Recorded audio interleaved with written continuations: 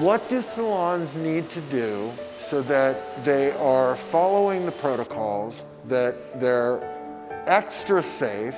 First of all, when you schedule appointments, that they are appointments that are done, ahead of time.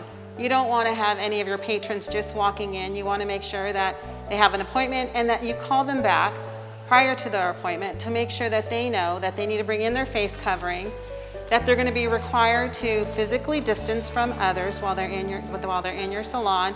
In addition to that, you want to make sure that they're not sick and that they haven't been around anybody that is sick. You want to make sure that you're keeping your customers safe while you're in your salon.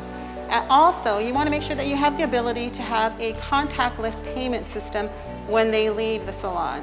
There are 4 things that we must all do to stay safe. Always wear your face covering. Make sure that you stay physically distanced with at least 6 feet between you. Wash your hands properly. Make sure you stay home if you're sick. I'm excited to announce that the Department of Public Health, as of September 7th, rolled out a new COVID-19 safety certification program.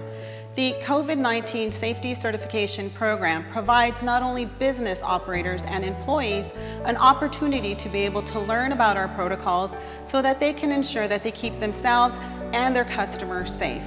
The online training program is free. It takes 30 minutes to complete. And at the end of the training program, business operators have the ability to print a certificate that they can post on their entryway that demonstrates to customers that they take COVID-19 seriously and that the protections that are needed to keep their customers safe have been implemented.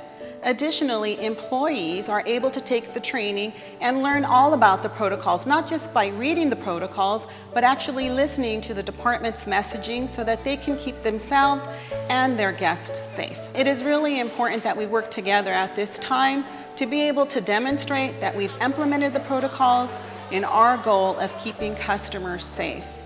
If everyone, businesses and customers, do their part to slow the spread of COVID-19, LA County can keep opening up and remain open.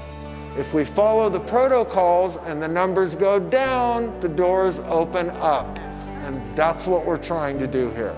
So please help us help you.